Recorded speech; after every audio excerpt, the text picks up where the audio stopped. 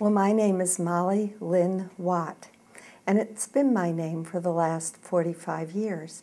However, 12 years previous to that, and in 1963 and 4, most people called me Mary. That April, when the children marched in Birmingham, we folded our lives into a Volkswagen Bug, took off south with an international interracial caravan to study what democracy can do by studying the TVA. I ran into a sort of unintentional freedom ride because cafes were fire blasted. We were bumped off the road.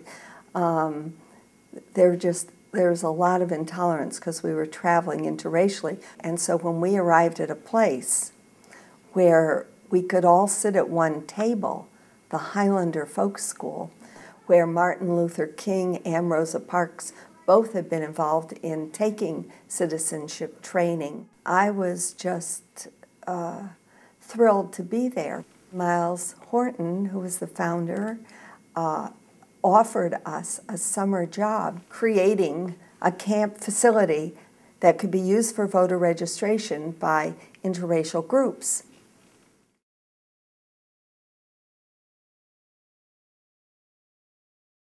"30 campers return, some singing, 'Black and white together.'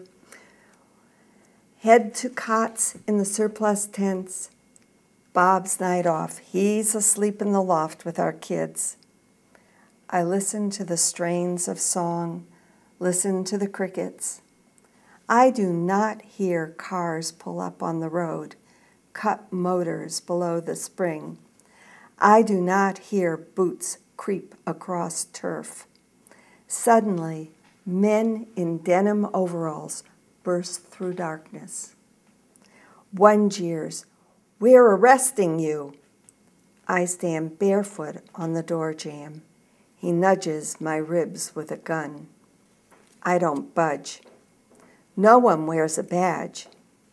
I say words learned in civics class. 'A search warrant?' He sneers, 'So you think you got rights?'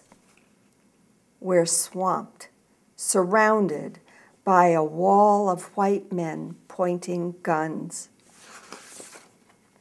crowding us. We're a herd. We are being rousted. My husband is shaking. We are the camp directors.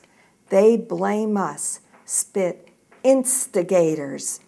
Shove us to the head of the line. March all 30 along the dirt road into night. My 3-year-old grips my hand. My toddler raps on her daddy's chest. The intruders rave, 'Blood's gonna flow tonight. Negro blood'll roll down this mighty mountain.' One Birmingham voice sings, 'We are not afraid.' Other campers join in. 'We are not afraid tonight.' We drown out their rants with song. I am no longer shaking.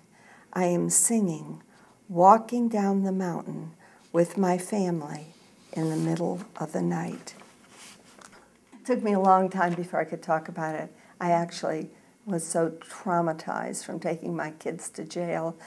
I really couldn't talk about it. I felt ashamed. I felt ashamed, even though I felt like I was living for my highest principles. I felt I had put my children in harm's way. But my grandchildren ask. They would say, "Well, why did you take my mother to jail when she was a little girl?"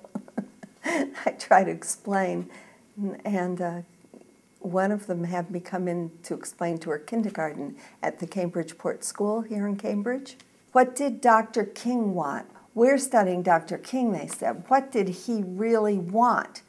And I just looked at this wonderful class in Cambridge, and I looked and I saw, oh my goodness, they're all sitting on the floor with their arms on each other, swaying back and forth, and their heads on their shoulders of every shade in the universe. And I said, His dream was this classroom.